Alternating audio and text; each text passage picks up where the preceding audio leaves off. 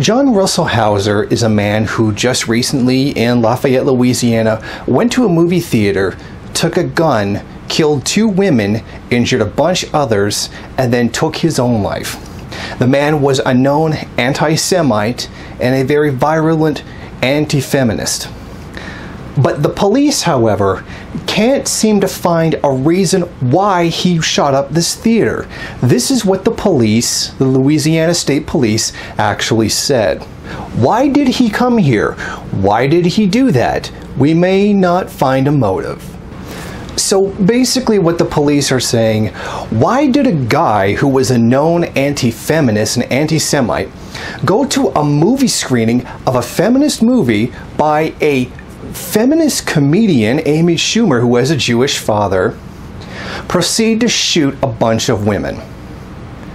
No particular reason actually comes to his mind when he thinks of that, just nothing at all.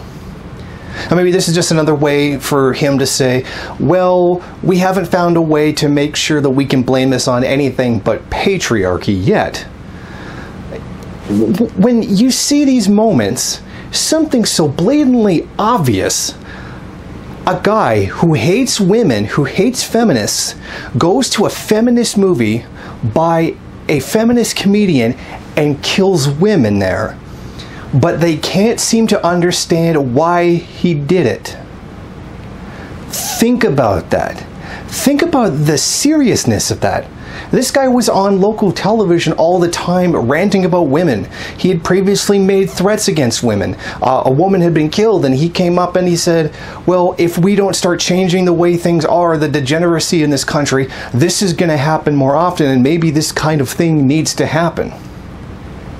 But they can't think of a reason why this guy would shoot up a bunch of women. Really? I don't even really know what to say here. It's just so absolutely astounding that they can't think of any reason why he would do this, even when it's so glaringly right in their face, when it is so obvious that this guy was motivated to kill women by an irrational hatred of women. And then the media turns around and says, well, oh, he has a history of saying anti-feminist things. No kidding, haven't you been paying attention? It's just absolutely mind-blowing to me that they can't figure out why he would do this when it's staring them right in the face. If this isn't a prime example of patriarchy, then I don't know what is.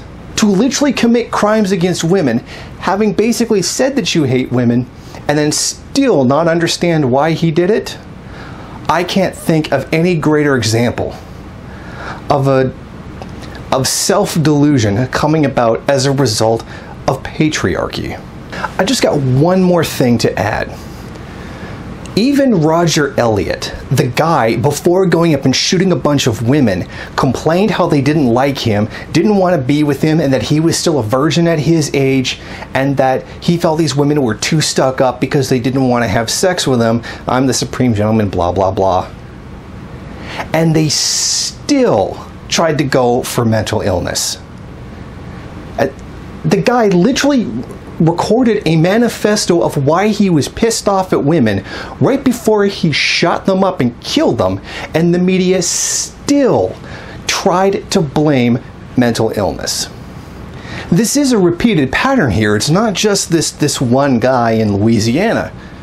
It's Roger Elliott, and it's other incidences all the time. In fact, men killing women is so common that it frequently doesn't even make the news in many states.